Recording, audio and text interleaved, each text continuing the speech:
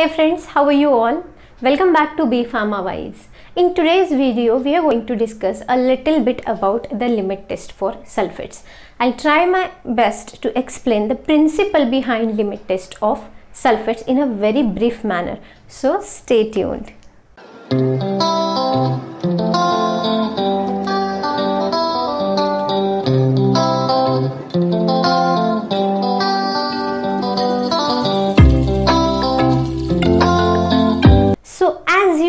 For limit test of sulfates means we need to control the impurities of sulfate. So what we will do is we have already discussed the basics of limit test in the earlier video. So if you have not checked that video, first go and check it, because it will clear your basic concept about what is a limit test and what is the basic idea behind doing the limit tests. But if you have watched that video and if you know what the limit tests are, then let's move on and find out how to do the limit test for sulfate impurities.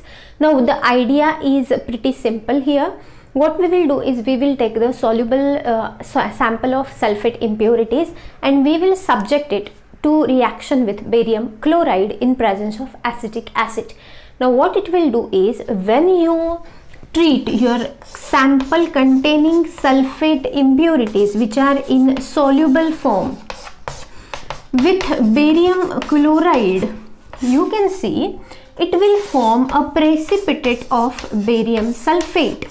Now being a precipitate, this is the insoluble form of sulfate, okay, and these chloride ions will set free.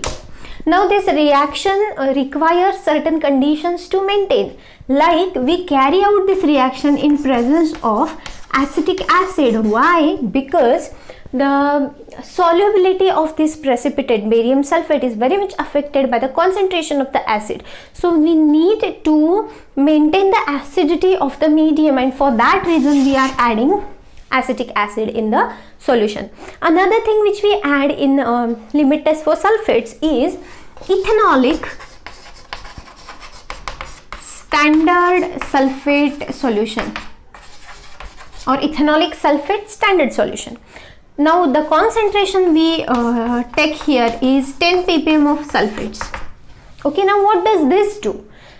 So this solution of ethanolic sulfate standard solution is added in the concentration of 10 ppm to increase the sensitivity of the test.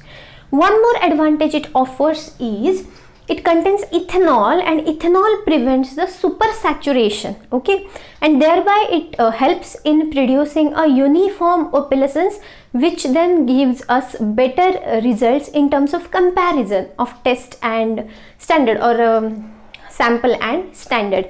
Okay, one more point I want to tell you is the ionic concentrations. Initial ionic concentrations are determined or taken in such a way that the solubility product of barium sulfate gets slightly exceeded. Now you know, when the solubility product is exceeded via the ionic concentration, then it starts to precipitate. So initially the concentration is so taken that the ionic product of barium sulfate is exceeded.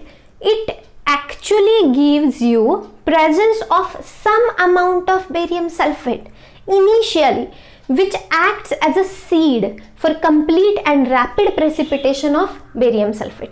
So by seeding, the process of precipitation happens at a faster pace and on a complete level. So this is how the reaction goes on. So what we will do now, in the sample nasal cylinder, we will take our sample of or sample containing sulfate impurities, and we will add barium chloride, then acetic acid, then ethanolic sulfate standard solution, etc. And we will do the same thing with the standard solution. We will add the same things to standard also. We will make up the volume, 250 ml, 100 ml, whatever, and then we will observe them transversely against a dark background, and we will compare the opalescence produced in both of them.